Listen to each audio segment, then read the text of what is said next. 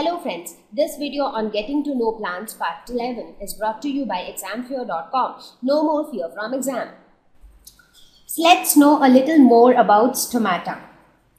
So as mentioned before that these are very tiny pores which are present on the surface of leaves. Now these are the pores through which exchange of gases take place. Now if you look at a plant and try to focus on one particular leaf of the plant, I am pretty sure that even if you notice it very carefully, you will not be able to see stomata because they are very small. So these are visible only under microscopes. So under the microscope, this is how they look like. So you can see this pore, and this pore is nothing but stomata. And through these pores are very important, because if gaseous exchange cannot take place, if exchange of oxygen and carbon dioxide do not take place, in that case the processes of photosynthesis will not be able to occur, because for photosynthesis we need carbon dioxide. Similarly, as a result of photosynthesis, oxygen gets released. So whatever is needed needs to come in, whatever is not needed needs to go out. So this exchange happens through these stomata.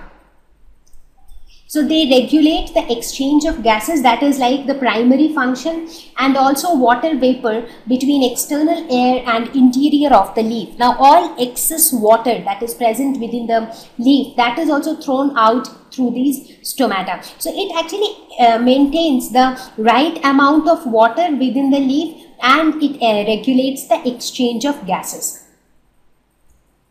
Now when we talk about releasing out excess of water, so that process is known as transpiration. Now it is that process in which excess water inside the plants are released to the atmosphere. So it is the loss of water from leaves of plants by evaporation. Now what is evaporation? So we have talked about evaporation. It is that process in which liquid water is converted into its vapor form. That is, liquid water gets converted into water vapor. Now what happens is, inside the plant, inside any living organism for that matter, it is very important that the right amount of water should be present. It should neither be deficient nor should it be in excess. So what happens is, through these tiny pores called stomata, all the water which is present within, that water gets released out. So the water gets converted into water vapor, and that's how continuously some amount of water vapor is released from these plants, and they are released into the atmosphere. So this process is known as transpiration. Now there are several advantages associated with transpiration. For example, water is being pulled up from below due to transpiration pull. So there is a very interesting concept here. Now when we water plants, where do we give the water? So we water plants in the sense that we give water to the soil. We give water to the base of the plant.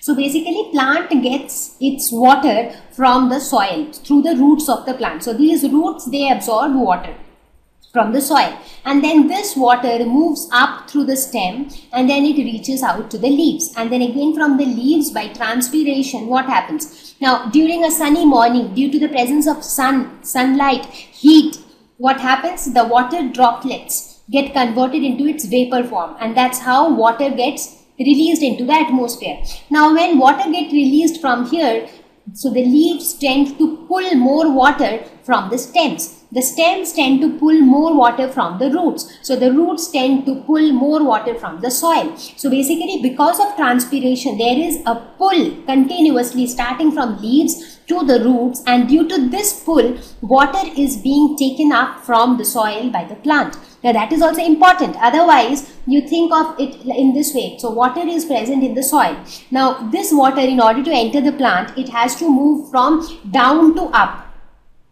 Now anything doesn't move against the gravity. Normally what happens when you throw a ball, the ball falls down by default. So everything tend to fall down. Nothing tend to come up. But in this case, the water is able to come up. It is being pulled up due to this entire pull that is created by transpiration. So transpiration is very important. If transpiration doesn't take place, in that case water from the soil will also not be taken up by the plants.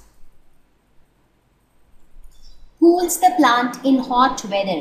So in order to understand how transpiration cools the plant, think of the example of the earthen pot. So have you ever observed that the water stored in an earthen pot, a pot which is made up of mud? So if you store water in this pot, what happens? The water tends to remain cool. Why does the water remain cool? That's because if you look at this mud pot, it has tiny pores all over its body.